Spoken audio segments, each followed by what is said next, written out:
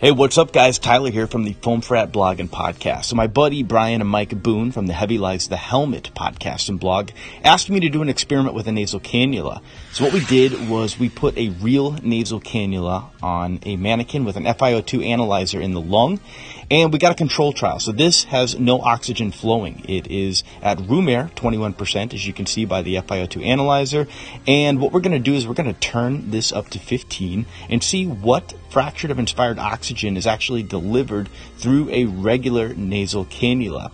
And we're looking at this for the setting of APOX, but also pre-oxygenation. So we're going to turn that up to 15, and we're going to watch the FiO2 rise.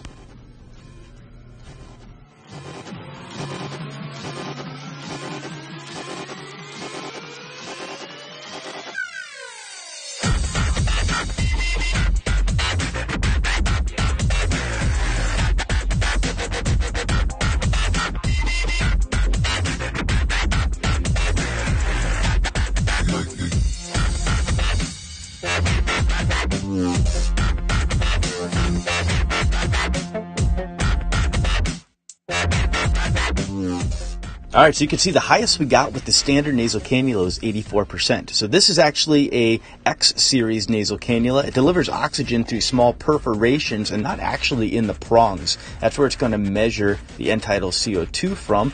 And we're going to see what is the highest amount of FiO2 delivered at 15 liters with this end-tidal CO2 capable nasal cannula.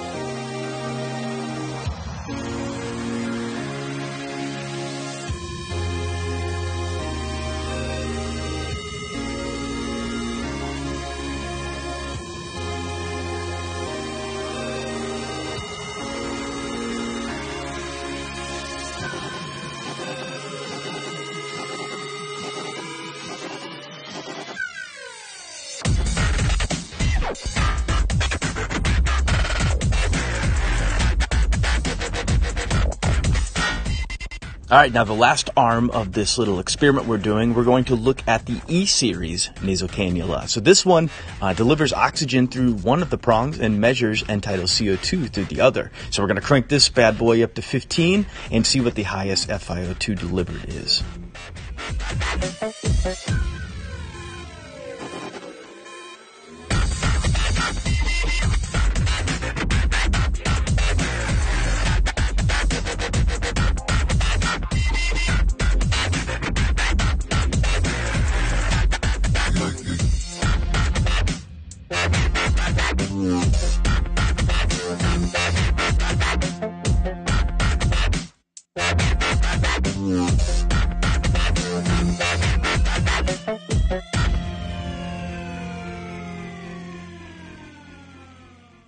So, as suspected, the real nasal cannula had the highest FiO2 delivery. For more information on this, check out the latest episode of the Heavy Lies the Helmet podcast, where we discuss this topic. All right, take care, guys. Stay safe. We'll talk to you soon.